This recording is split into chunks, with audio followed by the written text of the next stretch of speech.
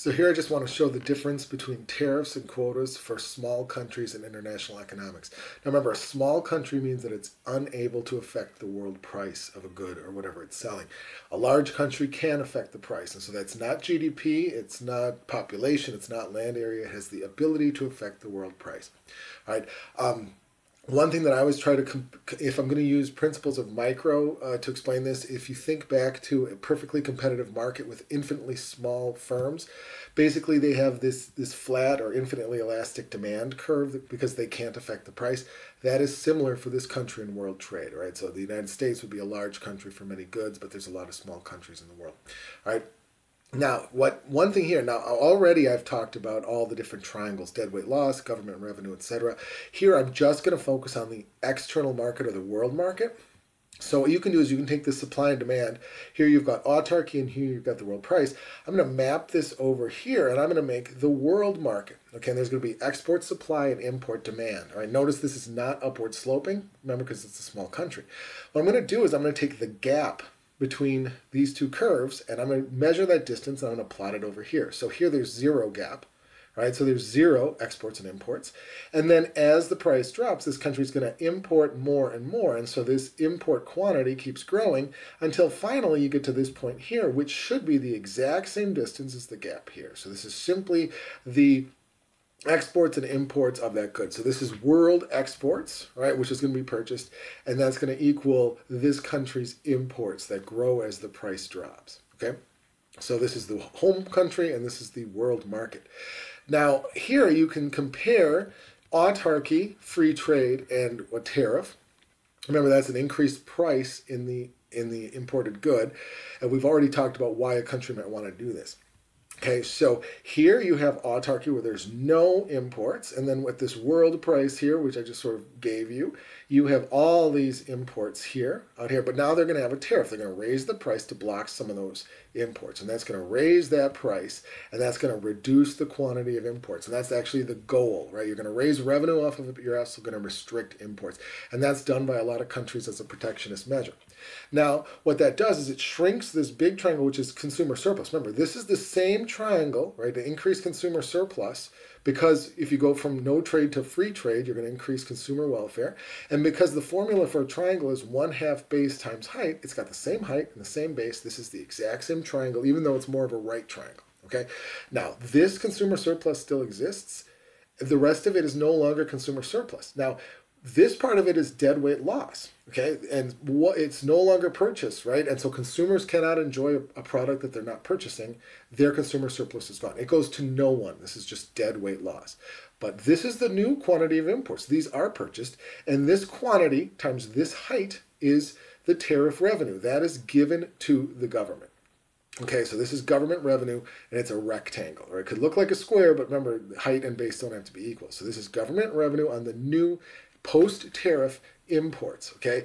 The loss of imports results in deadweight loss, and this part is unaffected. Now, if you raise the tariff even more, you could completely have zero imports. You could completely cut them off. That's not happening.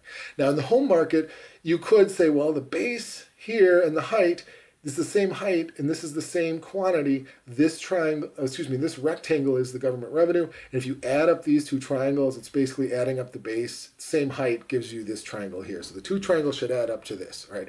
I'm focusing here on the world market, right? Now, a tariff is an increase in the quantity of import and the price of imports. Okay, a tariff is an increase in price to stop imports. Now, you could also have a quota, which is a quantity restriction. So I'm going to compare tariffs, which is the tax, with quota. And if you draw it like this, you get the same result. Okay, you could have a quota and say, look, we're not going to raise the price to drop quantity. We're just going to have a law that says we're going to cut the quantity here. That looks like roughly 1/3. We're going to have a new law that says, by law, you can only import 1/3 of what you want. This could get the same results because which third gets imported, it's going to wind up raising the price. Anytime you cut the quantity, you raise the price, as you know from economics. So a tariff and a tariff and quota look the same because you can raise the price to lower the quantity, or you can lower the quantity to raise the price. What changes though is if you have any change to the system. So I'm going to draw a demand shift here and say, if you change the original market, the original situation, you're not going to have a tariff and quota be equal to each other anymore. They're going to be different. And the big point is that free trade might be better than any kind of a restriction, but if you're going to have a restriction, tariffs are better than quotas. And we say better in terms of welfare. Okay, so this is the original demand. Here's the new demand shift. All right, now two things can happen. You can say just the new price increase, this tariff is here, you can import as much as you want, but the price is still higher. That's the tariff. Or under a quota, you say, nope, the quota is limited, you can only buy so much, and the price is going to go up if you're competing for that scarce item. Okay, so here's the tariff. Same tariff increase, but now there's more demand. So that means that at this higher price, you're going to have more purchases, more imports, and this box is government revenue. If these two triangles are the same size as before, they're just moved over. This one is just stretched over to the right. But the government collects more revenue on more imports. And you can draw it over here. Same revenue, same deadweight loss, simply because there's more demand for the product and they're just going to buy more for abroad and pay the tariff for it. Now what's different here is the quota. Because there's more demand, people want it more, but this quantity was still restricted by law. That means that only this much can still be bought, but now it's more popular. And we know in economics that if you want something more, you'll pay more for it.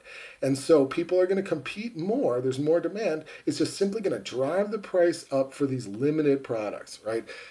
And so the government revenue does increase. We don't know unless we have actual numbers, which is going to be bigger, the top rectangle or the bottom. But look at these two triangles. They're much huger than before. So deadweight loss is larger. And so what you can say is that if you have any kind of a trade restriction, you might find that a quota is worse than a tariff because of the fact that this loss of welfare is bigger. Welfare is reduced.